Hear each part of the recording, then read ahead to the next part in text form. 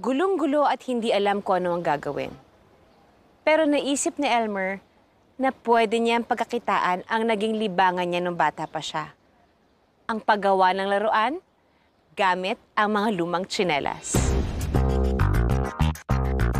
Namulot kami ng tsinelas kasama namin mga bata. Tapos naggawa ko sa inupahan namin. Tinugol ko talaga hanggang sa nasugatan ako dito. Pero hindi ko pinansin yung sugat. Nakagawa ko ng 4 na piraso, yung Predator, yung Philippines Transformer, yung Hellboy, at saka yung Deadpool. Nagbenta po ako sa sidewalk ng Lotos ng Imus, Cavite. Maraming nakapansin at naka-appreciate sa kakaibang talento ni Elmer. Nakabenta siya ng laruan at kumita ng 400 nung araw na yun. Ang hindi alam ni Elmer, hindi pa doon nagtatapos ang lahat. Hanggang sa pag-uwi ko sa bahay na nakabenta na ako, sobrang dami ng tao sa bahay na di ko akalain na pag-uwi ko na pinapalabas na pala ako, kino-commercial na pala ako sa mga TV na hindi ko alam na marami na palang nagbe-video sa akin. Nag-viral online ang mga litrato ng laruan na gawa ni Elmer. Dumagsa ang mga private messages at nag-order sa kanya. Ang problema, wala nang kapera-pera noon si Elmer para bumili ng materyales.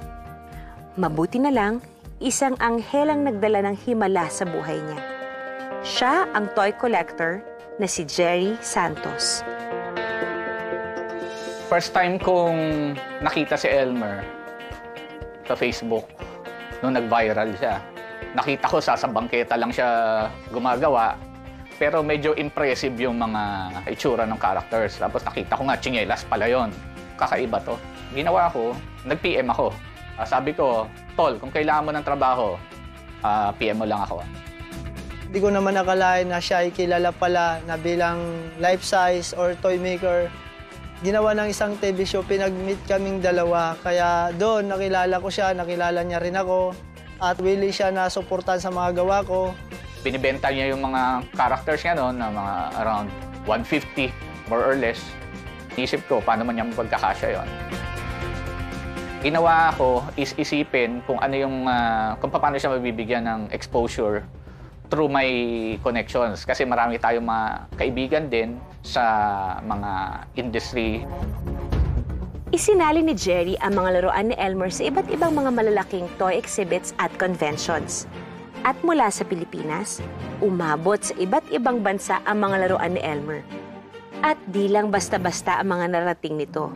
Dahil umabot ang mga laruan ni Elmer sa mga sikat na Hollywood actors na sina Chris Hemsworth at Mark Ruffalo. Isang malaking himala po talagang nangyari sa buhay ko na nakilala yung mga gawa ko, mga obra ko, hindi lang dito sa Pilipinas, maging sa buong mundo na rin. Ngayon, nagagawa ko ng gusto ko, nabibigay ko ng lahat ng mga kagustuhan ng anak ko, pati asawa ko.